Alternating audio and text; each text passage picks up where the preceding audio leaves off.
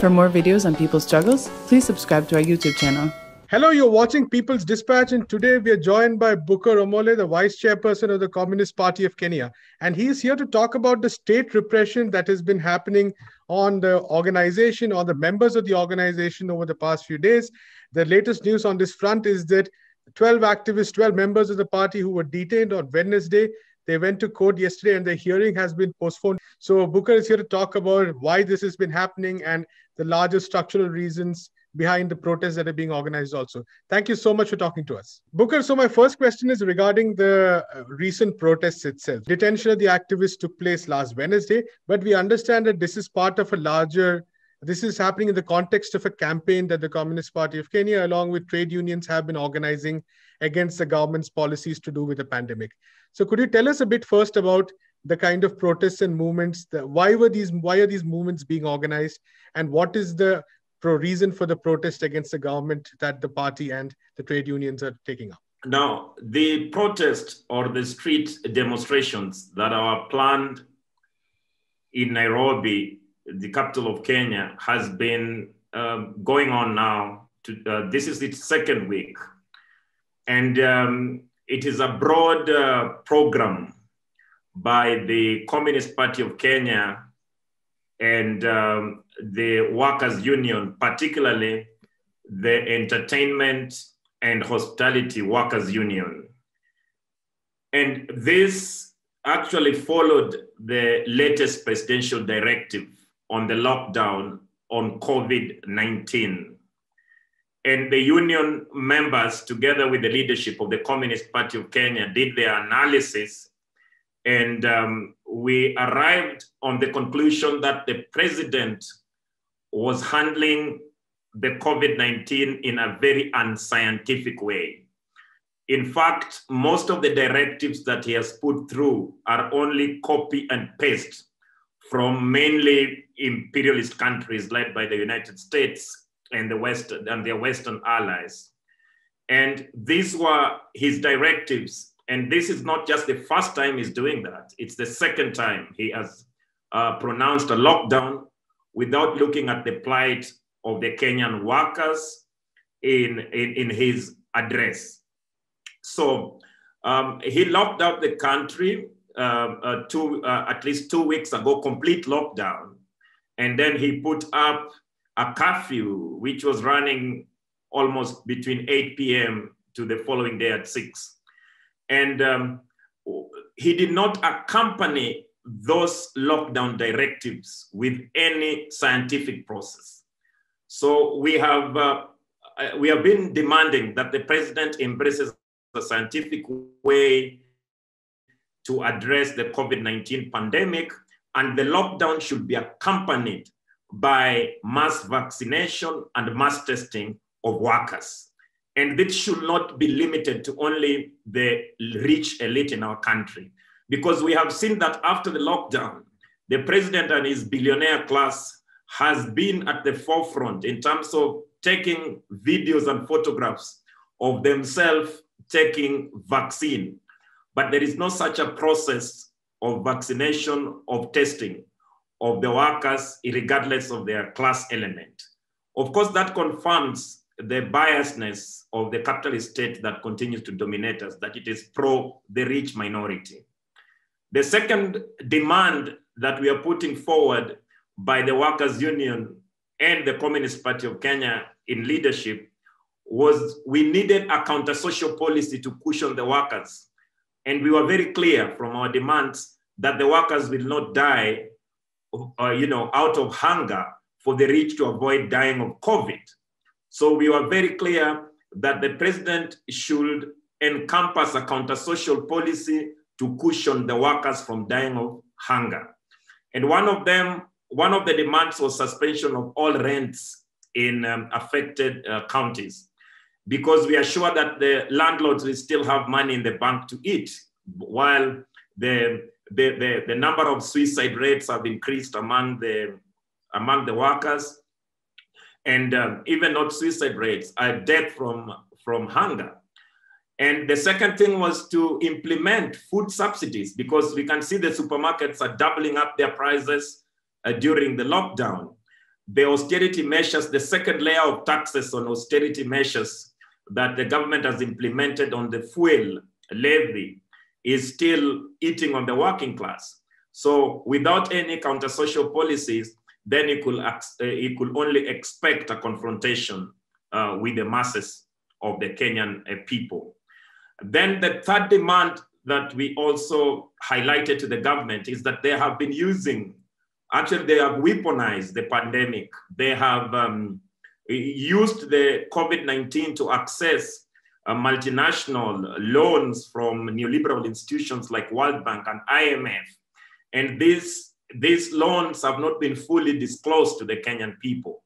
So our demand that all the loans that are being negotiated under the pretext of containing the COVID-19, we should have a full disclosure of those loans and a total freeze, because we have seen that the monies that have been accessed before have only been used to cushion mostly the owners of businesses, and with the hope that that money will trickle down to the workers. And that has not happened. And some of these businesses are owned by the president and his family himself, like the flower industries, like the hotel industries. And we are saying that he should freeze all that money that is being advanced to only the business class and try to come up with a scientific way to cushion the majority of the Kenyan people against the effects of the pandemic. And finally, the unions were demanding a total freeze on all political projects. And the political projects, we have one main political project that is being advanced by the current political class in Kenya. And it is called the Building Bridges Initiatives, which is sucking almost billions of money from the taxes on the pretext that they are uniting the country based on, choosing leaders from various tribes. So those were our firm demands, and that led us to the protest in the streets. The first protest actually took place very successfully, and it was well covered by the media within Nairobi. The second protest, also the convergence of the masses and the workers took place, but then the police cracked down on the demonstrators. And this was, we were very clear that the COVID-19 cannot be used to suspend economic, social, and political rights of the Kenyan masses. So we are not going to accept to stay at home, and just be anxious, waiting to die, and not go to, to convey the information, because we have the right in our country now to assemble and express our own ideas and communicate to the people we have put in power to effect the policies that could cushion the poor people and the workers. So after the crackdown of the demonstration, 6 of our members were arrested during the demonstration process, actually in the middle of addressing a press conference. And then we called off and we relocated back to our headquarters, Communist Party of Kenya headquarters. And in under 1 hour, the Kenya police raided our headquarters again and arrested 12 workers in our party headquarters. And they did not have any search warrant. They did not have any court orders to raid our offices. And in that way, we protested again against these heinous actions under the presidential directive that should come to an end. Of course, at the moment, the 6 comrades that were arrested in Nairobi during the protest were actually prosecuted and fined. They were fined about 3,000 shillings each under the Public Health Act. And they were told that they have gone against the presidential directive to contain the COVID-19 virus. So that was settled and they are free. The second group of comrades that were arrested from our party headquarters were detained in Kileleshwa police station, which is next to our offices, just a few meters from our offices. and they were detained without being, told why they were being detained. And this took place for about 8 hours, and they were released in the evening of, of their arrest. And again, once they were released on a police bond, they were expected to go to court, after 2 days, which they went yesterday to court. Unfortunately, when they were in court, there were no charges pressed against them, and they were only called to come back on Monday to face, undisclosed charges. And all this is just a way to intimidate, the masses and intimidate the Communist Party of Kenya leadership from organizing, many actions against the un-people policies that is being driven by the neo-colonial Jubilee administration that we have in Kenya today. Absolutely. And in this context, just wanted to get some more background information on the policies of the government itself. You mentioned how the government has been working over the past year through the pandemic, the kind of policies it has pursued. But could you also tell us a bit about the larger framework of the Uhuru Kenyatta government as well, and its links to, say, the imperialist powers you're talking about? The government of the day and even the so-called main opposition leaders have now joined hands because they are working on their own interest. And the interest is mainly of the comprado bourgeoisie. Actually, they are even so weak to oppress the Kenyan people that they have to form alliances of oppression with their, with their class initiatives in the West. But if we are to look at Uhuru Kenyatta's policies, when Uhuru Kenyatta started his reign, he actually posed as progressive. He even called himself a Pan-Africanist. And all this were lies because he was facing, charges at International Criminal Court. And since the Communist Party of Kenya had taken a very firm stand that ICC is an imperialist outfit and do not, they should not venture in the internal affairs of the Kenyan people. So for a moment, the president embraced the Communist Party of Kenya for his own selfish reason to try and advance, the so-called Pan-Africanism agenda.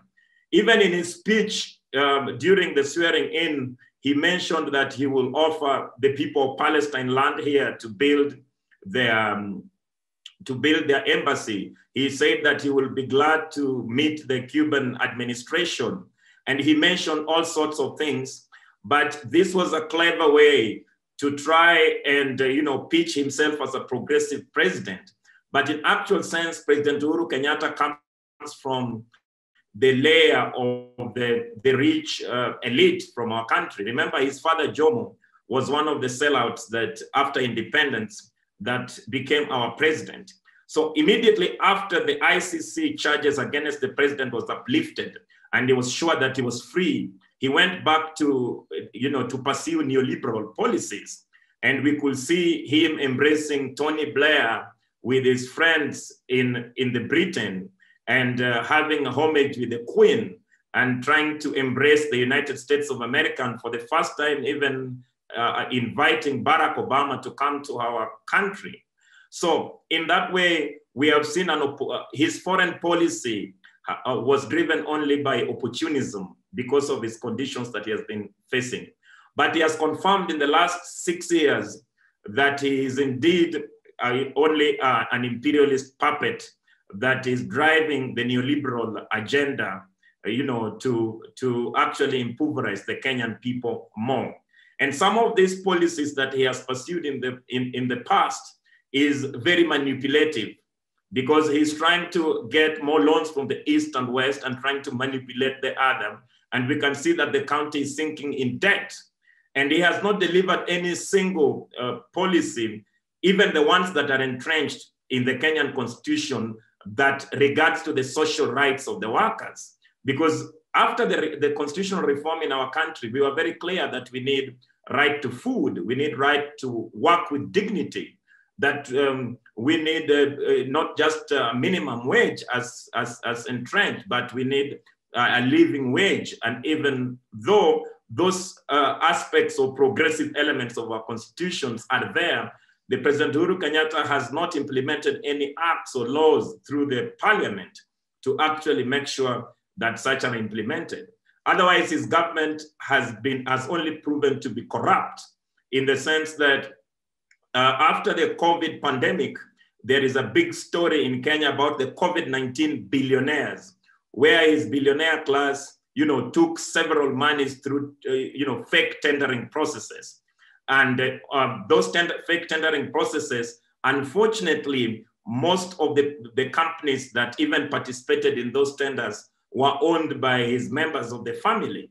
So in terms of both domestic and foreign policy, the Jubilee administration under the leadership of President Uhuru Kenyatta has only confirmed the policies of a neocolonial capitalist system that is being, used by the imperialist powers abroad. Absolutely. And Booker, finally, one last question. Although there's been a very strong tradition of leftist opposition, I understand that the Communist Party of Kenya was registered only this year, and that was due to some very reactionary laws that were prevailing in Kenya for the longest time. So could you maybe take us through these laws, and also what is the current state of the party, the kind of movements it's organizing and its plans as well? You're right. And in fact, the Communist Party of Kenya is a product of the struggle of the Kenyan masses. It was not given to us. And that is why we are saying we will defend its existence. For many years during dictator Moi, in 1990s, we operated only underground, and we could not come out to do our activities in a very overt way. But the Kenyan people were determined to struggle to make sure that the progressive ideas actually see the light of the day. And our work today is to ensure that no progressive policies that we have won over the past is reversed by this administration, because we know that we paid very heavy price to have the Communist Party of Kenya accepted in the Kenyan context. In fact, we have very many martyrs that were martyred in the streets of Nairobi, that their blood will never go in vain just for a criminal government to try to reverse the fights of the people. So in actual sense, that happened for in the entire 1990s. And in 1997, even though we did very minimal activities overtly, we were only able to do it under the name Social Democratic Party of Kenya. But we were never reformist. We have never been reformist. We are a clear Marxist and Leninist party. But in those circumstances of those bourgeois illegalities and legalities, we were not able to do our work overtly. Now, it came to 2010 when we fought for the new constitution and the Kenyan masses won. And in fact, we take a lot of pride in that constitutional, even though Communist Party of Kenya do not see their struggle ending with constitutionalism. But we are very clear that there are certain benefits for the masses within the 2010 constitution, including freedom of thought, just like the one we have, and assembly and association and organization of the Communist Party. Anyway, after that, of course, our party was not just attacked openly, but they decided to implement imperialist or capitalist stooges among our ranks. And that also delayed the process of us evolving to become a Communist Party of Kenya. Right. So it was only last year in January that we triumphed through both street protest and judicial activism to ensure that we change our name to reflect who we are, from the Social Democratic Party of Kenya to Communist Party of Kenya. So we were not surprised by Mr. Kenyatta's regime, storming and our offices, because we know the character of the state that he runs. And we know that now that the economic situation in Kenya is getting worse and the Communist Party of Kenya is moving from strength to strength, then we know that his fears are alive because we are threatening his positions of privilege. He only embraced us because he thought we were weak. But as we continue to capture the mind of the Kenyan working class and expand our ranks among the masses, he has continued to be a man intimidated and living in fear. And in fact, we are only can expect worse reactions from him in the coming days because he has no options, to protect the Kenyan poor people. So instead of actually starting policies to cushion them, he has opted to even buying the opposition. Remember Mr. Odinga, who forms one of the biggest, bourgeois political parties that pretended to be antagonistic with the Jubilee administration, is now bought and is with Mr. Kenyatta, and they are driving anti-people policies, and they are driving politics of division of tribalism in our country. And even 2 months ago, before this crackdown, there was an attempt in the parliament to try and ban class struggle. And we came back very clearly warning the state that the class struggle is a moment of history. And there is no way any bourgeois legality is going to limit us from advancing our only strategy, which is the class struggle, because Kenya is in itself a class society. We are divided in the haves and have-nots. We are divided in the property and the propertyless. And even we have seen that even the judicial system favors only the people with money. The police harassment is only, against the poor people. The rich people are not facing the same difficulties. So the whole talk of unity in a class society, of course, those are people who are, they have ideas of the old society. The whole talk of unity between the rich and the poor without the rich, without the poor killing the rich is, it's just a dream of the current status quo. So we are determined to advance the struggle even more militantly.